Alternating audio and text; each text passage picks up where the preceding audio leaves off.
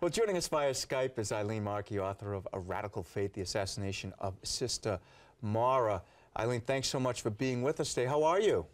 Very good. Thank you for having me. I have to tell you, I remember I was in master control or studio control right before the program started today. I remember this vividly when this happened because it was such big news. Your book shares the work of Sister Maura Clarke, who along with 3 other women were brutally murdered in 1980. Tell us a bit about Sister Maura's work, because it was great. Yeah, so Maura Clarke, Ida Ford, Dorothy Kazel, and Jean Donovan are referred to as the Churchwomen of El Salvador. They were 4 U.S. North American women who were doing work in El Salvador during the beginning of that civil war, which was a proxy war during the Cold War. A movement among the people and among the church in El Salvador was really demanding justice, demanding human dignity for the vast majority of Salvadoran people who lived in terrible poverty. And they were met with a really vicious repression by the right-wing government, by the U.S.-supported government of that country. And so these 4 women were among the 75,000 people killed during that war. They grabbed our attention because they were women religious, because they were North Americans. So the work that Maura was doing was accompaniment, was solidarity work, rescuing people who were marked for death by this government, bringing food and clothing to people who couldn't get to their fields because of this counterinsurgency, and very much being with people who were part of a big movement. I think sometimes when we talk about this case, we talk about it in isolation, but it was part of a social justice movement to build the kingdom of God that people deserved, to build on their human dignity as people in that society. And Maura and Ita were part of that work and understood their work in that way.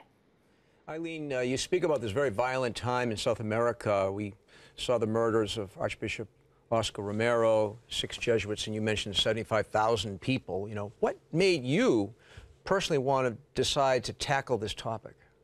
Yeah, I grew up in Springfield, Massachusetts, actually, taught by Sisters of St. Joseph. And we were always taught about the churchwomen. This is something that was in our confirmation class, that was part of retreats and in the campus ministry office.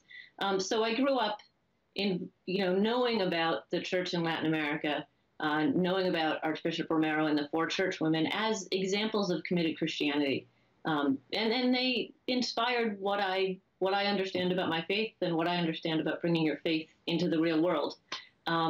I've become a reporter as an adult, and 5 years ago I realized I wanted to know more about that story, that I knew how it ended. I knew this witness and this sacrifice, but that I didn't actually know anything about the women when they were alive. Who were they before they became this symbol of sacrifice? Well, you share also that Sister Maura's story and the Christian story she died for wasn't about penance and agony. It was really about love. Tell us how you were able to see that after a brutal 12 years, and it was 12 very hard years of civil war in El Salvador. Yeah, that's from an essay I wrote for America Magazine about 4 years ago during, I think it ran on Good Friday, right? You think of these kinds of stories as Good Friday stories. But I was saying, actually, the Good Friday story isn't about death, it's about love, right? It's not about violence, it's about love. So that sort of, it's an amazing thing, the incarnation, and it has incredible implications. If we are holy too, if our bodies matter, if the physical world matters because God came to join us, there's really significant implications in how we structure the world from that. And so that love continues in El Salvador, in the continued movement for justice there, right? El Salvador just banned mining, choosing very directly that they value water more than gold, especially gold that goes somewhere else. And so the movement that Maura was a part of, this deep belief that people matter and that love matters, continues in El Salvador in this struggle to build the sort of society that people deserve as children of God. Well, as you said, 75,000 people have been killed. And these 4 religious, when they were murdered and brutally murdered, it reverberated with everyone, first of all, from America, religious. What changes did that affect because of these 4 deaths? I think it's a word that is better in Spanish. It conscientized a lot of Americans, a lot of people here, to be aware of the war going on down in Central America, in El Salvador, and also in Guatemala and in Nicaragua around the same time. It made a lot of people in the U.S. sit up and be like, wait, what's going on down there? And which side are we on? Are we on the side that kills nuns? Oh, wait, maybe I need to think more critically about my country's role in foreign policy. So it was for many people, it was a very clarifying sort of moment.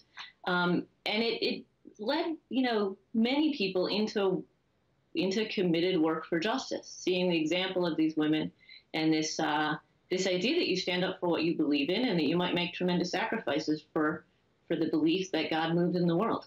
And so it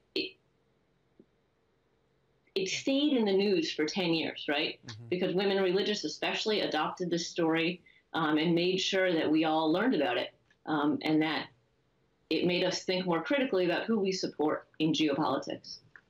Well, this sounds like great Holy Week reading. Eileen, thank you so much for being with us. Where can people, what's the best place for people to go to find that book, and how can people keep up with your life, your writing, your work, your events? Right, so it's on Amazon, there's a Kindle, there's an audiobook on Audible. You can get it on IndieBound, which supports independent bookstores, or any of your local independent bookstores or Barnes & Noble. There's a Facebook page under my name where I keep posting about events I'm doing and talks, and I've been visiting a lot of colleges and parishes and giving talks and telling Maura's story. It's not a sad story. It's a beautiful story of a woman finding her way and finding her place and connecting with her brothers and sisters. Well, Eileen, it's a pleasure to have you on today, and thank you for joining us, and have a great day. Thank you so much. All right, God bless.